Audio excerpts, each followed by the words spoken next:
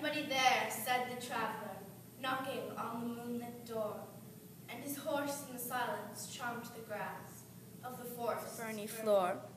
And a bird flew up out of the turret above the traveler's head, and he smote upon the door again, a second time. Is there anybody there? He said. Rolling. But no one descended to the traveler.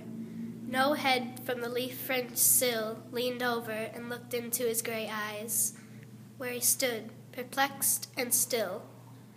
But only a host of phantom listeners that dwelt in the lone house then stood listening in the quiet of the moonlight to that voice from the world of men, stood thronging the faint moonbeams on the dark stair that goes down to the empty hall, hearkening in an air stirred and shaken by the lonely traveler's call.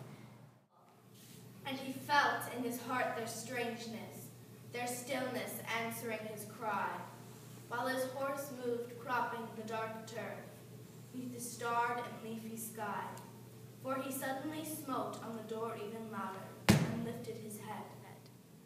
Tell them I came, and no one answered, that I kept my word, he said.